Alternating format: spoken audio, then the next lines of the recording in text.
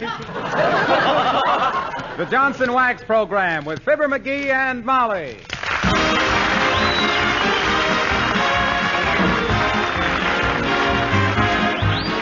The makers of Johnson's Wax for home and industry present Fibber McGee and Molly, written by Don Quinn, with music by the King's Men and Billy Mills Orchestra.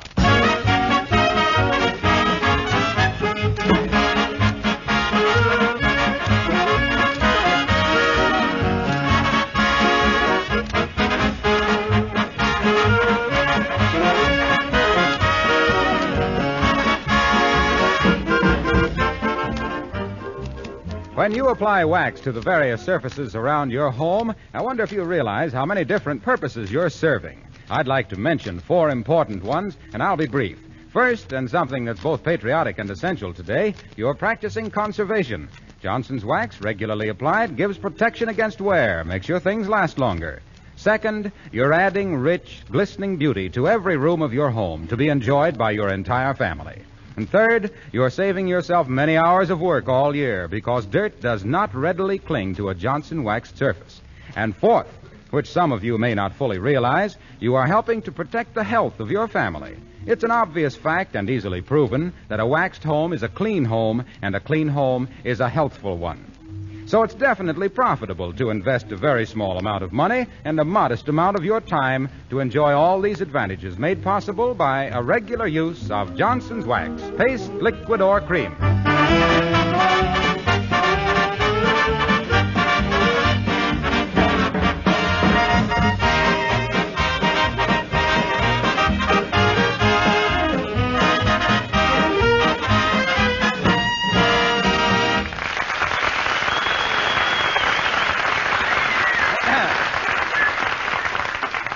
The Squire of 79 Wistful Vista is full of the spirit that will win the war, the spirit of 1875. Yes, with $20 in hand, he's gone downtown to buy a bond for 1875. His wife is telling a neighbor about it on the phone as we meet Fibber McGee and Molly.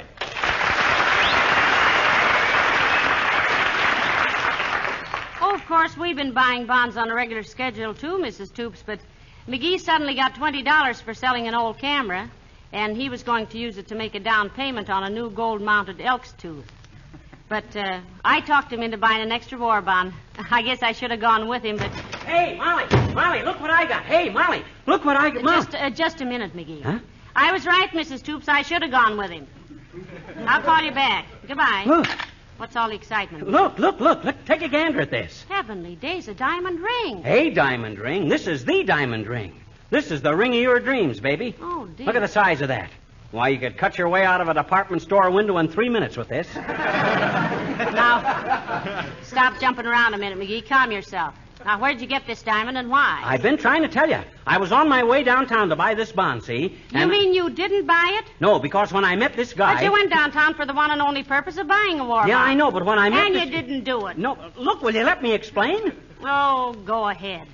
Just pretend I'm an American soldier from Bataan in a Japanese prison camp and try to make me understand what was important enough to keep you from buying a war bond.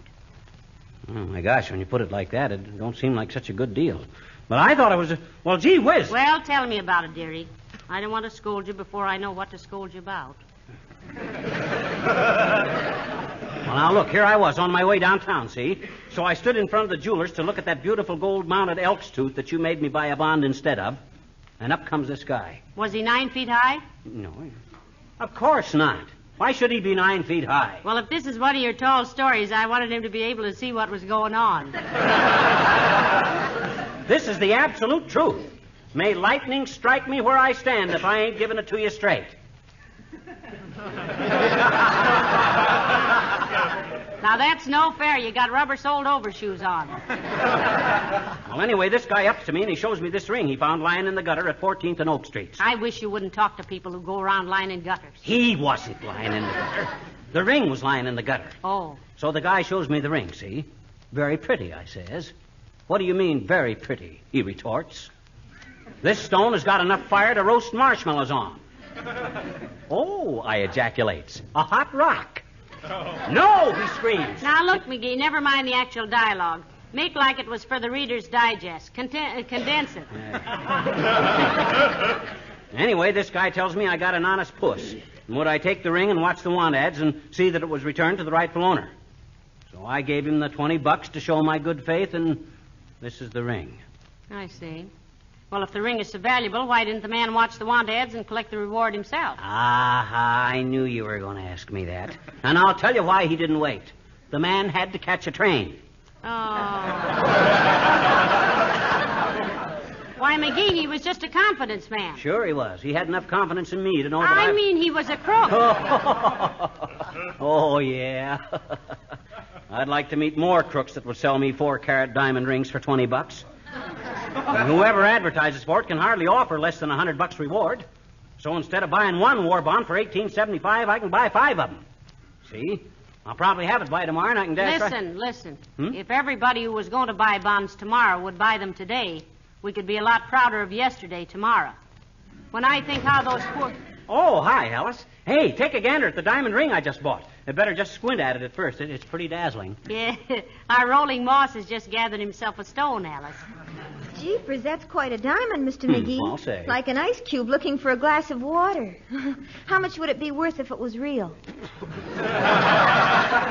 What do you mean if it was real? By George? He says it is real, Alice. A man found it and sold it to McGee for $20, and McGee can claim the reward, if any.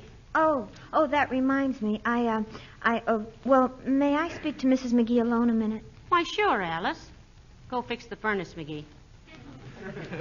What's the matter with it?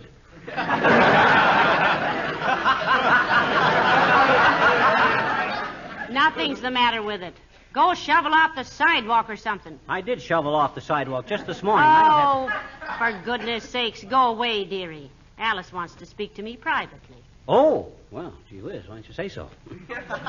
I can take a hint. Will you excuse me, Mr. McGee? Sure. And if you shot somebody and want me to help you dispose of the body, just say so. I belong to the crime club.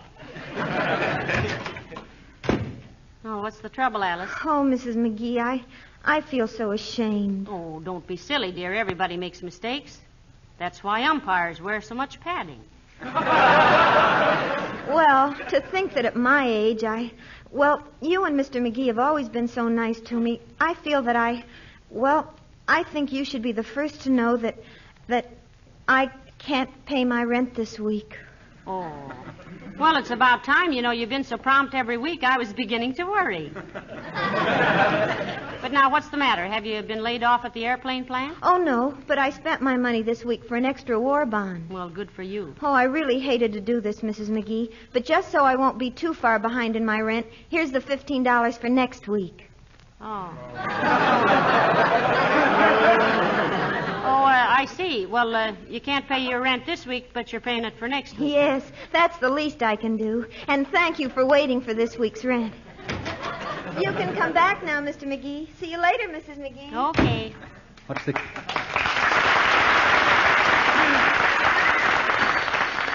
What's the kid done now? She in some kind of a jam? No, she couldn't pay this week's rent is all, and it embarrassed her. Oh, I know how she feels. That's why I never owned a trunk when I was a young guy.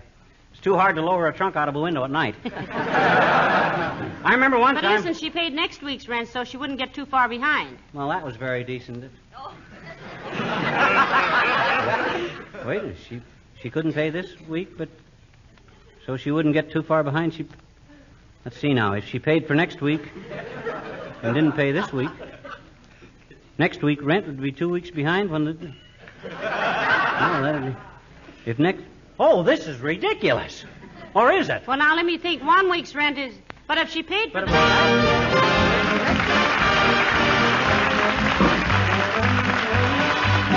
Billy Mills and his orchestra playing I'm Just Wild About Harry.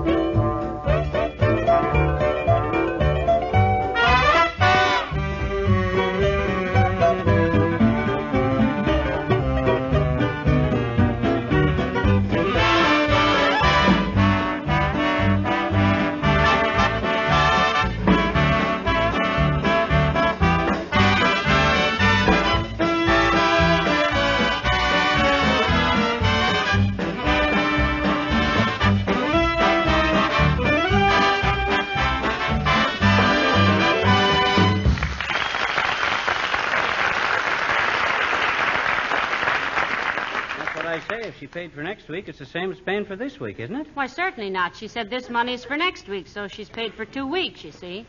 Except that she owes us for 1 week. No, she owes us for 1 week, then she's only paid for... Hey, where's my ring? What did I do with my diamond? Oh, my gosh, I've lost it. Where is it? Hey, help me look for it, Molly. Help me. Oh, calm yourself. Huh? Look, you're wearing it on your finger. Oh, whew. Boy, what a scare. I got an investment in this thing. I got to watch the want ads pretty close, too, now. Hey, what time does the evening paper show up? About 3 days after the paper boy hides it in the shrubbery. Now, you keep an eye peeled for the paper kid tonight. If somebody offers $100 reward for this ring, I don't want to miss the chance to... Come in. Oh, heavenly days, it's Mr. Wellington. Good day, Mrs. McGee. You're looking very charming. And McGee, you're looking... Hi, Wellington. I'm glad you came in. We were at your theater the other night, and I got a complaint. If it is in reference to the patented seats which spring up when you lean over to speak to someone, causing you to squat on the floor with some violence, they have already been called to my attention. Well, I think he wants to complain about your newsreels, Mr. Wellington. Exactly. I don't mind spending an evening watching Francis X. Bushman throwing his profile at Beverly Bain. But you might at least get some up-to-date newsreels, Sig. Yeah. We know Woodrow Wilson was elected. Yeah. And we know Pershing got back from France all right. And that they're now carrying mail in airplanes. Yeah, we know all that. And furthermore, we get awful sick of seeing shots of women smacking a bottle of champagne with the front end of a boat. Have you finished? I don't want to interrupt. Yes, Mr. Wellington. What was it you wanted, Sig? Not a thing, old fellow. Just strolling by, cold day, stopped in to get warm. I am. Good day. Good day, Mr. Wellington. And I shall take your criticisms under serious consideration. Though I may spend less time in the future as manager of the Bijou Theater, so the results of your complaints may be rather unsatisfactory. Factory? Yes, if my draft board insists.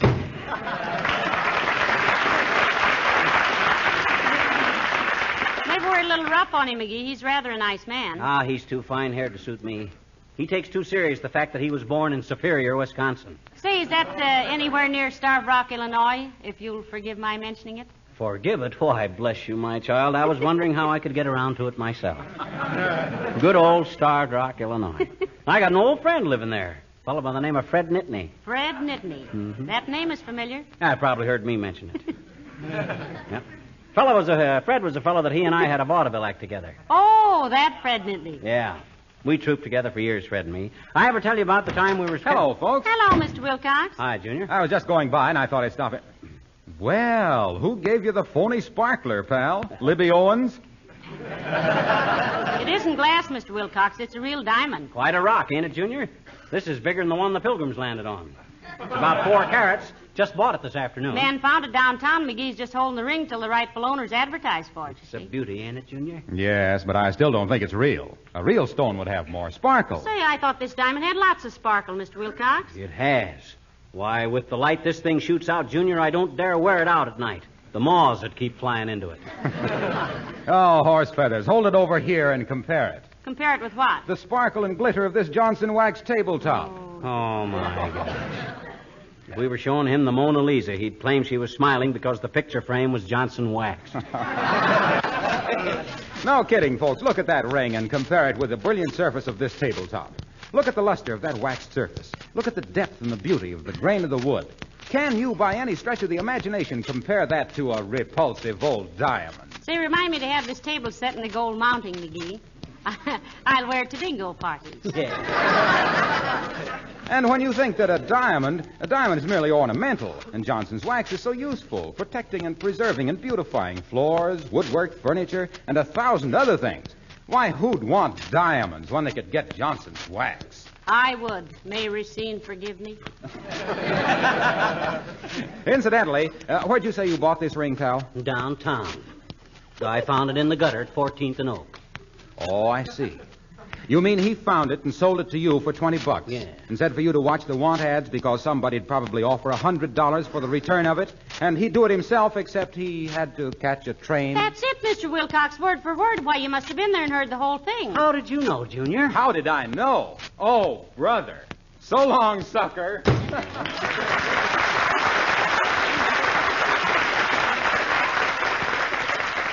I think he thinks you got taken, McGee. Why, that's impossible. Anybody could tell that this diamond is extremely valuable. Might be a good idea to take it downtown and have it appraised, so... but that's silly. Just because... Well, I've got to go write out my grocery list for dinner, McGee.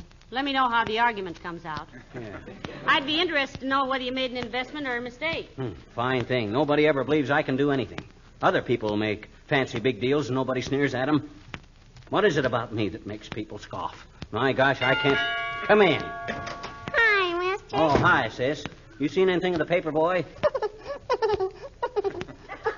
What's so funny about that? I just says, have you seen anything of the paper boy? Oh, the paper boy's a girl, I bet you. He is? I mean, is she? Or since when? Since Harry Toops, that's Willie Toops' brother, started working in Kramer's drugstore after school, and he sold his paper out to his sister, Teresa Toops, for $7, and threw in a bicycle pump, only the pump wouldn't work, so Teresa... Now, wait a minute. I didn't ask for a history of the newspaper business back to Richard Harding Davis. I just asked you if the evening papers had been delivered. You did not, I bet you. You asked me if I'd seen the paper boy, and Teresa Toops isn't a boy, she's a girl. And when she found the bicycle pump wouldn't work... I don't want to hear about the bicycle pump. I'm not interested in bicycle pumps. You got a bicycle, mister? No. That's why, then. Because when Teresa Toops found out her bicycle pump wouldn't work, she... Stop it, will you? I tell you, I don't want to hear about any bicycle pump. I merely want to know if the evening papers have come. Can you answer that, yes or no? No. Huh? Doggone it, have the evening papers come yet?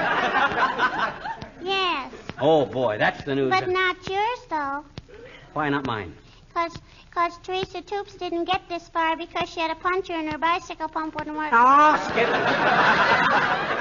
All you can talk about is bicycle pumps. Oh, I've been talking about the same one all the time, mister. Well. The bicycle pump that Willie Toops' brother Harry sold to Teresa when his paper route... For the love of Pete, stop it. Okay. Now, look, sis, let's be reasonable. Forget Teresa's pumps for a minute. I want to make you a deal. Okay, mister, but you know about the woman power shortage. You make it good. 2 bits. You get me an evening paper and I'll give you 2 bits. Buy one, borrow one, beg one. But get one, see? Gee, it must be pretty important, mister. What you want a paper so bad for? I want to see the want ads, if you must know. Well, then will you do me a favor, mister? Sure, what's that? If you see anything in the want ads about somebody wanting to sell a good bicycle pump, Teresa Toops... That's right, don't get the paper!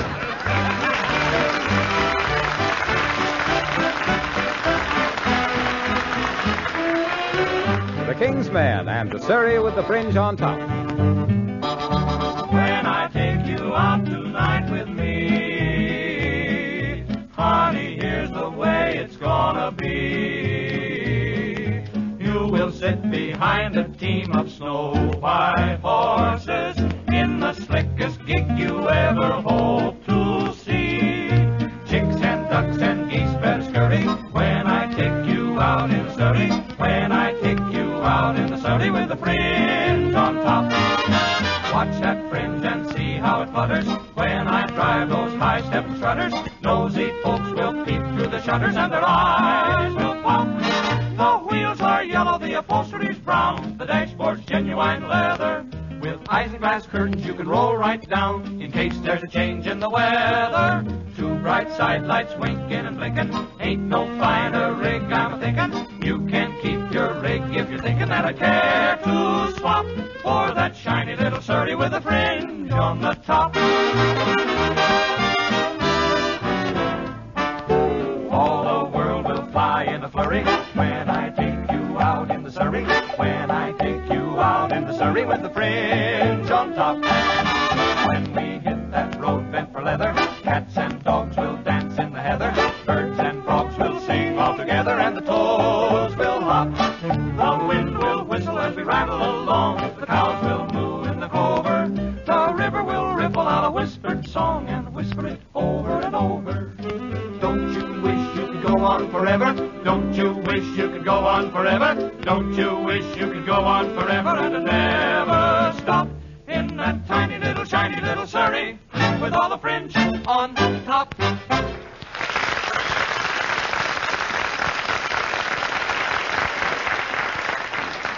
Oh, my gosh, I wish that evening paper would come. I thought you said the little girl for one. Oh, that kid is disresponsible.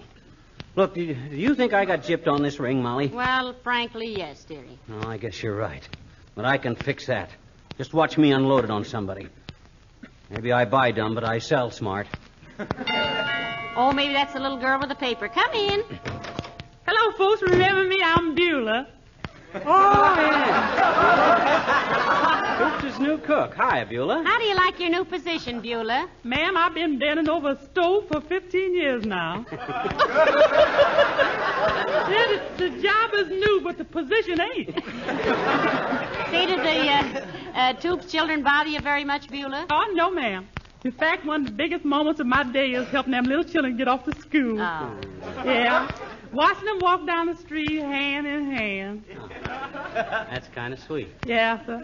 Only thing bothers me is I know sooner or later they're coming back home again. Well, so you like it at Toops', eh, Beulah? Yes, ma'am. Anyway, I never leave the place without I gives plenty of notice. Oh. In my last job, everything worked out perfect. I worked there 2 weeks, took 2 weeks vacation, and give them 2 weeks notice. That's about what happened to the last cook we had. She was a good cook, as cooks go. And as cooks go, she went. Oh, look at that.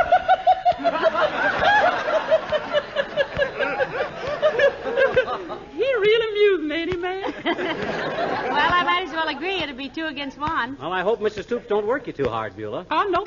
The work ain't hard.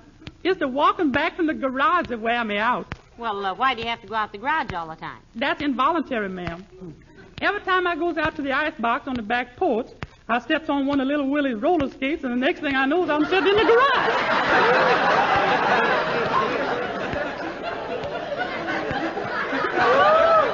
Good thing they leave the garage door open. They didn't the first time. Yeah? But now it's open permanent. Oh, excuse me, ma'am. I almost forget. Miss Toops sent me over here to return his eggs she borrowed. Heavenly days, I don't remember ever Why, borrowing. that was Thanksgiving Day, Molly, remember? They borrowed an egg to make eggnog? That's Oh. exactly the time, sir. Mm-hmm. They didn't make no eggnog, so they returned the same egg. And it's as good as new. Thank you very much. Well, that's okay, Beulah.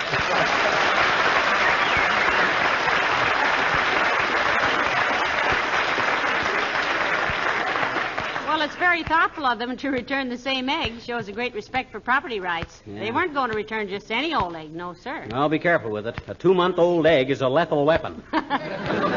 It's lethal. Oh. What'll I do with it? Left it near the front door. I'll return it to Mort Toops if I see him walking past after dark. Doggone it, I got to unload this ring. I wonder who I... Come in. Oh, hello, Dr. Gamble. Ah. Hello, Mrs. McGee. Hello, McGee. Hi, Arrowsmith. What's the good word? Epidemic? Oh, You know, McGee, there are times when you remind me of Mark Twain. as a humorist, Doctor? No, just as someone who's been dead for some time. He has a certain zombie quality that... Well, where did you get the racetrack diamond, McGee? In a box of Cracker Jack? Genuine diamond, Doc. It's a beauty, ain't it? 4 carats at least. Just bought it this afternoon. You just bought a 4-carat diamond? That's disgusting. What? What do you mean that's disgusting? Why, a diamond that size must have cost $2,000. Well, so what? With the country needing every spare nickel to pay the cost of this war and pile up some savings to prevent inflation after the war, you've got a colossal nerve to stand there and tell me you've been buying 4-carat diamonds. Yeah, but Dr. Gamble... What's the matter with you, McGee? Have you got any sense of responsibility? Think you can hand a bunch of men some rifles and say, you go fight for me, chum. I'll stay here and buy diamonds? Why, certainly not, but gee whiz, Do you Doc, realize that American citizens have their choice right now of either storing up savings or storing up trouble? We can either buy war bonds and have a nice golden nest egg after the war, or we can throw our money away and kill the goose. Yeah, but Doctor, when McGee bought that diamond ring, he Don't only... you know that with Tokyo and Northern Europe in our bomb sights, we're really just getting into this war? Talk about a second front. You know where the second front is? In your wallet, son, and don't forget it. Disgusting. Short sport like you with a 4-carat diamond. Envious, huh? You ought to have a ring like this, Doc. Make you look prosperous. I don't want to look prosperous. I want to look as seedy as possible. If I look prosperous, nobody'd pay their doctor bills. As it is, they feel sorry for me and throw me a couple of dollars now and then. Maybe a little flashy for a doctor, McGee. Why, it's no such a thing. Here, try it on your pinky, Doc. Well, There. Why, it looks swell on him, don't it, Molly? Sure. I bought it to wear myself, Doc, but gee, when I see it looks so good on you, I'd let it go for $200. $200? McGee, why are you charging the doctor so much? What do you mean? You only paid $20 for it. Oh. So he only paid $20 for it. Isn't that interesting? Why, you Now, wait a chiseling minute, little... Doc. Wait a minute. Now, let me explain. I merely want to get my dough back so I can buy a war bond, Doc. That's all. Cross my heart. Give me $20 and it's yours. You wouldn't be coming to the conclusion that this is stolen property and getting cold feet, would you, my friend? No, sir. I just want to get my dough back and go buy a bond. Very patriotic. But just to prove that I can go along with the gag, here's $20. Oh, thanks. 5, 10, 15, 20. Okay. Now, I'll see that he buys a bond first thing in the morning, Doctor. Yeah. And furthermore, Doc Gamble, you got no business buying diamond rings when the country needs every cent for war bonds. You know where the second front really is? It's in your big fat wallet, son. That's disgusting. A sports shirt like you with a 4-carat diamond. Oh, don't get me wrong, McGee. I'm not buying this ring for myself. Well, who are you buying it for, Doctor? I'm returning it to the owner. Didn't you see the want ads in the paper tonight? Huh? This is obviously the ring that was lost at 14th and Oak Street that they're offering a reward of $300 in war bonds for. I'll let you know. Why, that dirty chiseling double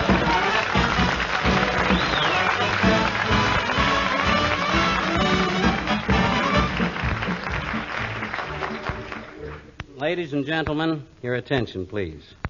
A while ago, your local announcer gave you a phone number. That's because we have arranged for your radio station to stand by the telephone to take your orders for war bonds. Will you please call them? Tell them you'd like to buy a war bond from Fibber, McGee, and Molly. You've been wonderful to us all these years, and we don't often ask any favors, but won't you please buy an extra bond tonight? We'd like to make this the biggest evening in war bond selling. And all over the United States, radio station staffs are waiting to take your calls, and they'll wait all night if necessary. Call the number that was given you right now. If the line is busy, call again. Our men in uniform don't fire one shot and quit, and we know you won't. If it's impractical for you to telephone your radio station, send them a telegram or a letter, but please buy another bond. We don't think it's necessary. You all read the papers and listen to the radio. And you know there are things this country must do in Europe and in the Pacific, things which can only be done with bombs and bullets and men and money. So get in touch with the station you're listening to right now. They're waiting for you. In just a few seconds, your announcer will repeat the telephone number in case you missed it the first time. An extra bond bought tonight will mean a lot to you after the war. It'll mean a lot to your country, and it means a lot to Molly and me personally. The finest thing that could happen to us would be to have every individual listening tonight buy one $25 bond. So stay with it tonight until you buy a little piece of victory. And a little peace of mind. Thank you, and God bless you. Good night. Good night, all.